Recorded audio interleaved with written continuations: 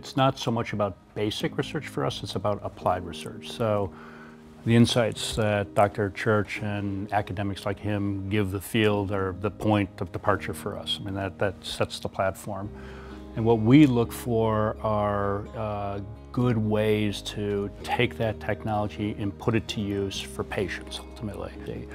But it's not so much fundamental research as applied research that ultimately gets translated into the clinic and ultimately we hope will be used as a therapeutic. Truly novel technologies have a pretty good chance, and the FDA takes them very seriously, because they can, if you've got a blockade of lack of innovation, you're not going to be going fast. Ironically, the really out-of-the-box therapies have a good chance of completely changing the safety and efficacy spectrum.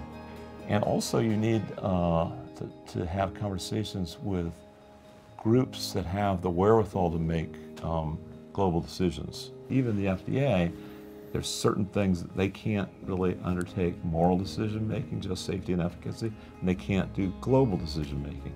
So you need something like this. This is one of the closer approximations to that possibility.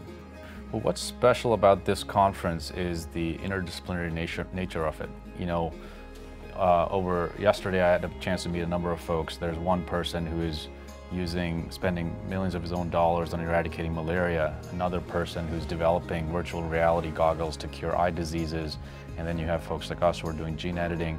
So I think having all these people from different walks of life on the technology spectrum mixed with folks who have that, you know, viewpoint of a global sort of ethical and moral framework, in addition to sort of some of the policy people here, is a good mixture of, or meeting of the minds to consider advances like the ones we have in our hands and how that applies to society.